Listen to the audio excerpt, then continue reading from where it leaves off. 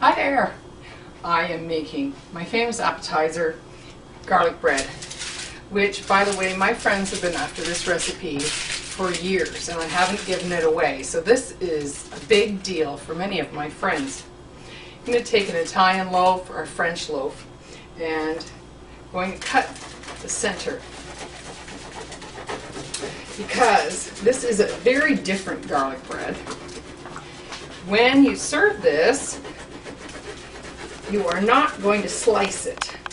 This is a social garlic bread, meaning that you are just going to sit around with a glass of wine or coffee or whatever your beverage is and rip this and dip it in the sauce that we're going to make.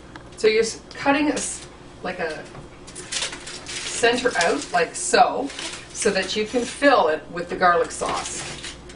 So, in your mixer, we have our Philadelphia cream cheese at room temperature. I've preheated my oven to 475, so you can do this at the last minute. Put the whole container of cream cheese in.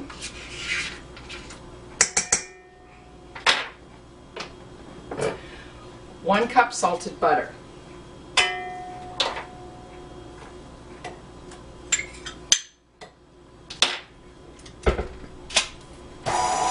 Mix those up. To that, you're going to add 1/3 cup of EVOO,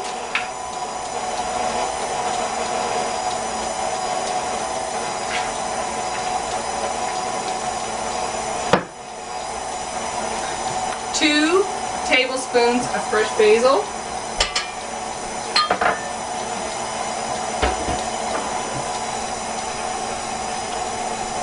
third of a cup chopped garlic. I know it sounds a lot, but you need it.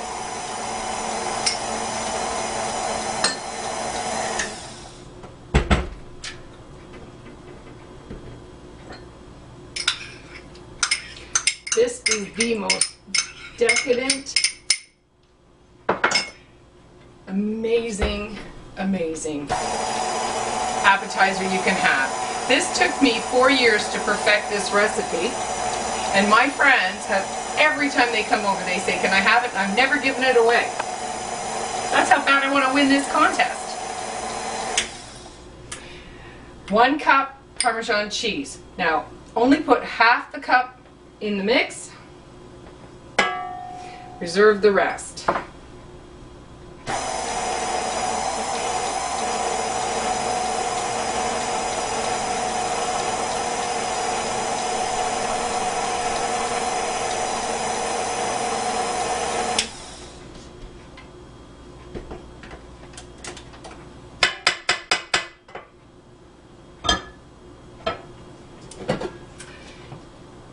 Now, what you're going to do is you're going to take the mixture.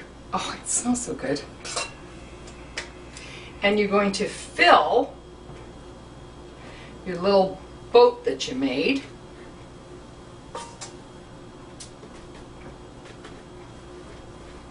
And what happens is when this melts, this gets ooey gooey all over. So now, just like icing sugar, you're going to ice the top of your bread. Wherever I go, people invite me to dinner and I say, "What can I bring?" This is what they always ask me to bring.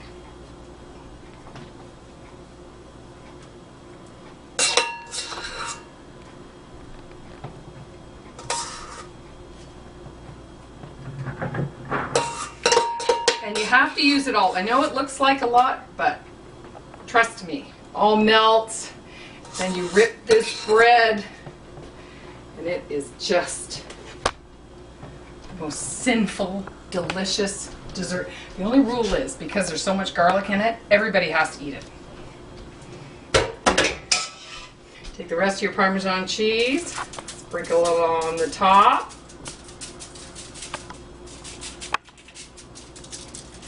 Just like so. Pop that baby in the oven.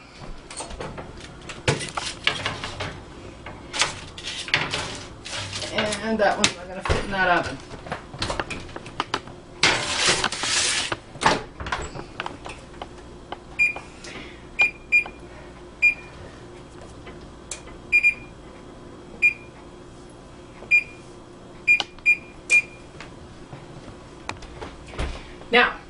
while that's going on, I just want to tell you a little bit about myself and why I love cooking so much. I founded a charity numerous years ago, and I work with kids. I teach them music to build their self-esteem up. But one of the things that the whole program's about is fighting teen suicide. And it's a pretty stressful job. In fact, yesterday I was dealing with another boy that attempted suicide. So, cooking is a real stress reliever. It's also a very spiritual event for me. I love to feed the people that I love. I love to care about them.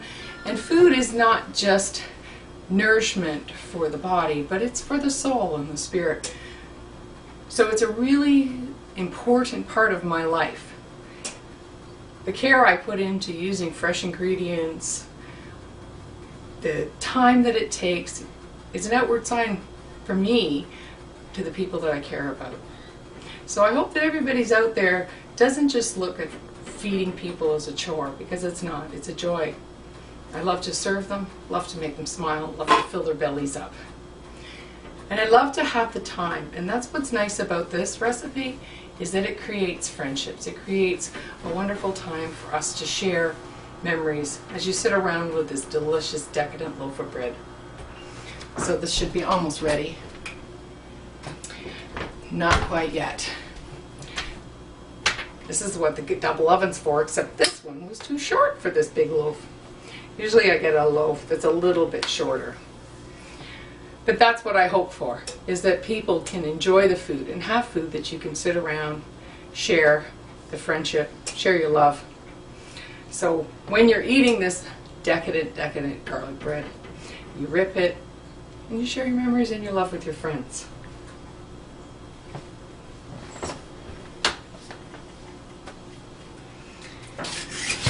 If you could just smell this garlic, you'd understand that this is a winner.